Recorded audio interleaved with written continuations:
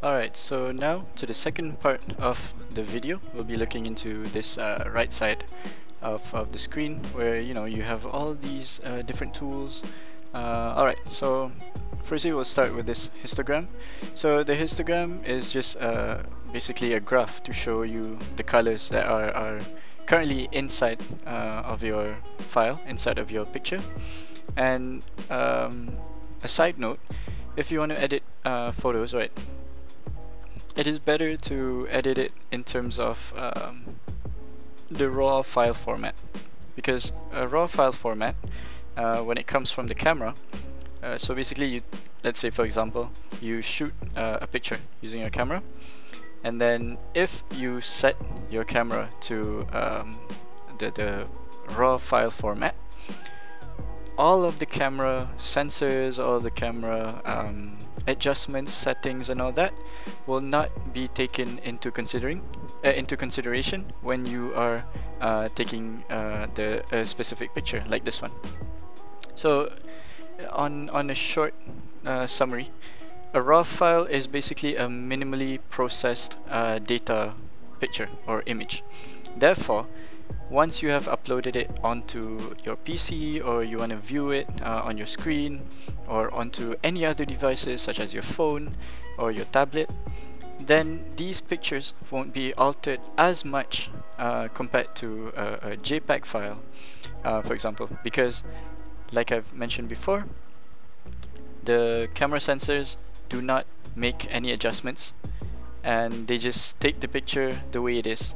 And once they have transferred into a device, there will be no adjustments whatsoever, because it is, like in the name, raw file. So it comes the way it is. There will be no alterations, no adjustments, so you get perfectly high quality pictures where you can, in an editing software, you can alter the colors, the exposures, contrast, highlights and so forth.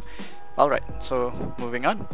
So all these tools here, so let's say we take one tool, for example, red eye. Red eye is used for a specific type of picture, such as a portrait. It's just used to fix and a mistake, an error. For in this case, it says unable to find red eye because this is a specific scenery, so that there's not really an error on the picture itself.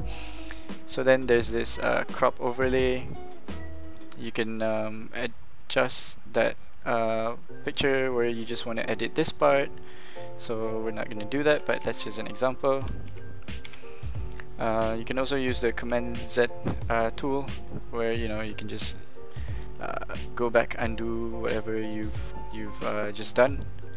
And then there's this graduated filter. So this graduated filter, let's say you want to edit just one part or one bit of the picture. So let's say I've highlighted this far part where it's blurred, so I can just adjust it, make it darker, or increase or darken the highlights, increase all the blacks in the pictures, so all that. So that's a pretty neat tool to use. And then all these others are like temperature, either you want it warmer or you want it cooler, so you can undo that graduated filter first, and then you can adjust this in terms of the color itself, so temperature wise, warm, cool. So whichever, like I said before, whichever editing skills that you have, it's all up to preference, it's all up to style.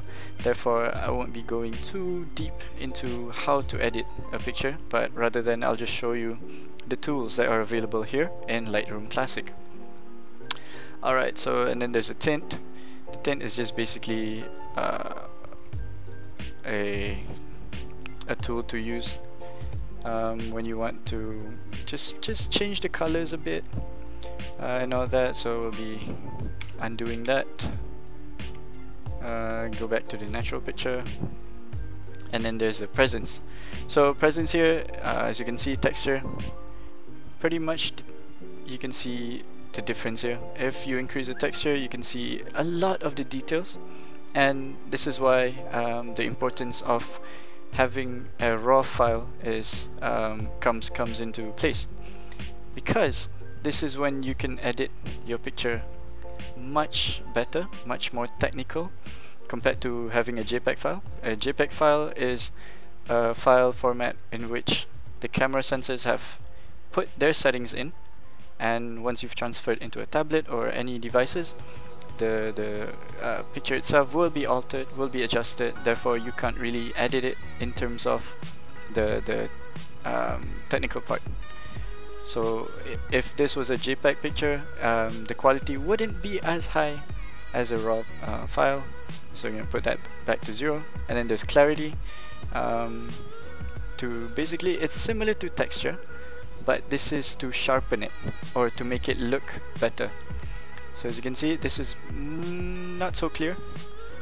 And as you move towards the line, this is much clearer, much more detailed. So we'll go back to 0. And then there's dehaze. Dehaze is basically, you know, any exposure that's a little bit too much for the picture. You might want to decrease that so you can get the pure, true color of your subject.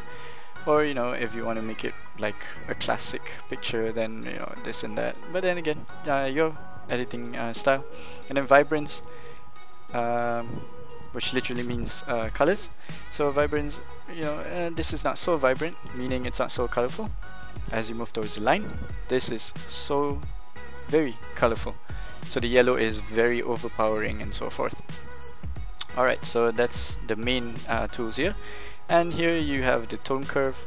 The tone curve here, as I mentioned before earlier in the video, the difference between Lightroom CC and Lightroom Classic is that Lightroom Classic is much more technical compared to Lightroom CC. Lightroom CC is modernized, much more simple to just edit your picture instantly, whereas Lightroom Classic here, they have much technical tools. So as you can see here, the tone curve, it's reflected in what you have here on the histogram, and this is basically how the pictures are. So if you were to move this curve, then it will adjust whichever you want, a specific part of the picture, so like shadows. And then if you go up, then whiter. If you go bottom, it'll be darker, and so forth.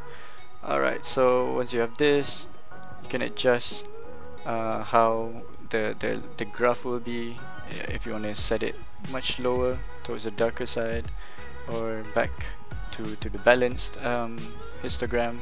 So we're not going to do that, but we'll see if we can adjust this just to show you an example. Alright, see, you can see that the highlight is much brighter. Now it's much darker.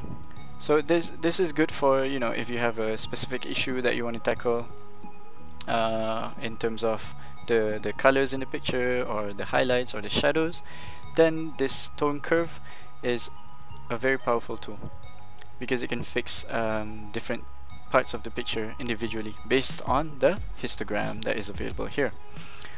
And then there's a HSL color. HSL color is much more specific. So let's say hue. The hue is just the outside part, basically just a shade. So you want it to be red. Okay, that's cool, that's it. Anything that's close to red, it will be much saturated, much more vibrant. And then there's the aqua part. You know, anything that's close to aqua, they will be adjusted. So like as you can see here, this part here, keep a close eye here. Once I've adjusted it, it turns to a different shade, brighter, darker, and so forth. So this is that. And then this saturation here, you know, is in terms of the heat or the coolness of the picture.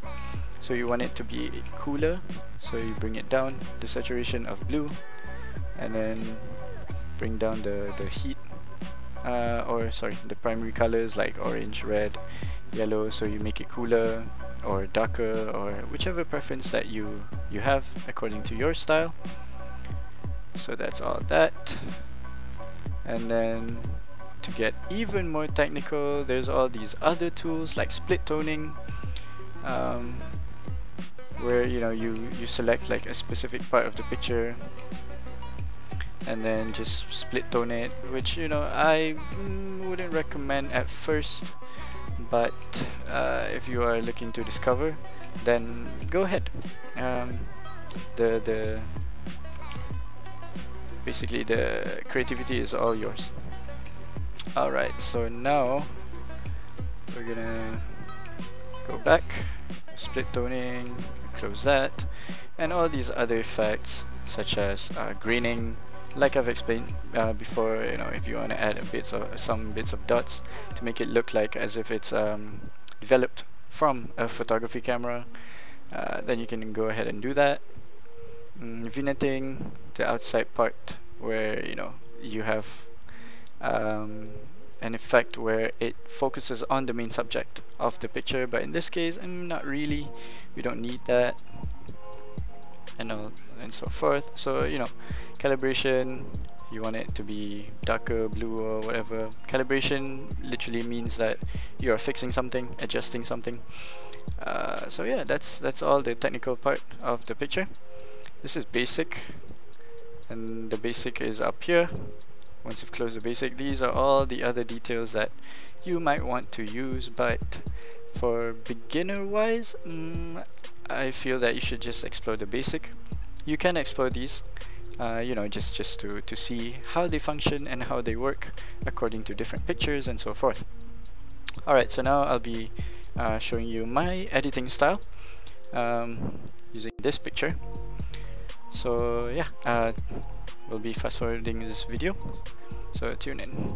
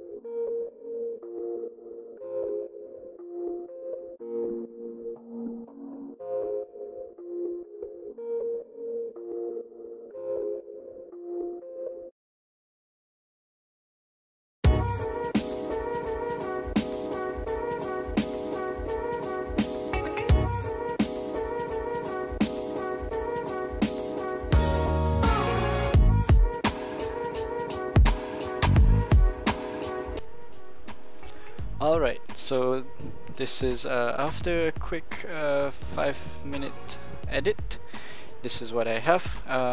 So basically I tried to bring out the colors for this specific picture.